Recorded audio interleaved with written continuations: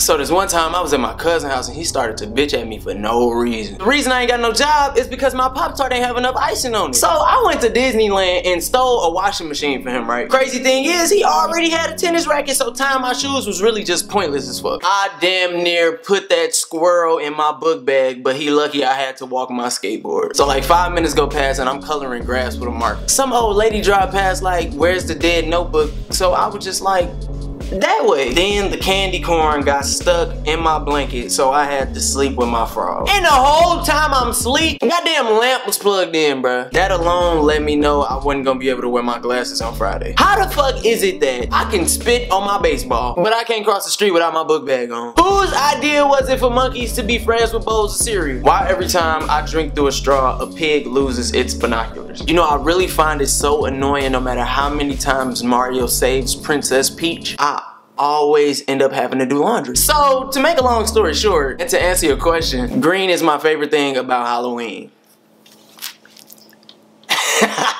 Say no to drugs, bro. If this is the most random video you ever seen in your life, press the like button, share this video, don't forget to subscribe to my YouTube channel, follow all my little social media in the description box below. Twitter, Instagram, SoundCloud, all that. I guess the purpose of this video was so that I could be weird for like 2 seconds. I mean, sometimes my hamster can't help it that it like to lick eggshells. I let her do it anyway. Don't feel ashamed to think or feel different ways about certain situations or scenarios just because everybody else doesn't see shit the way you see it. It'll be okay. Fitting in not even really that cool anyways.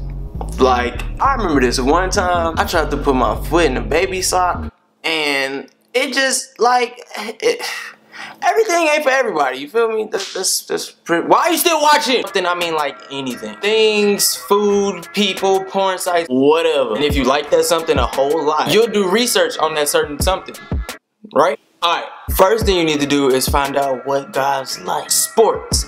Guys like sports. What's his favorite sport? What's his favorite sports team? Who's his favorite player? Maybe even learn to understand